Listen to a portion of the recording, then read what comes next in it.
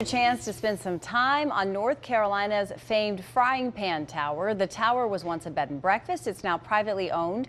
A new raffle just launched today, offering the winner a 3-day, 2-night stay for two.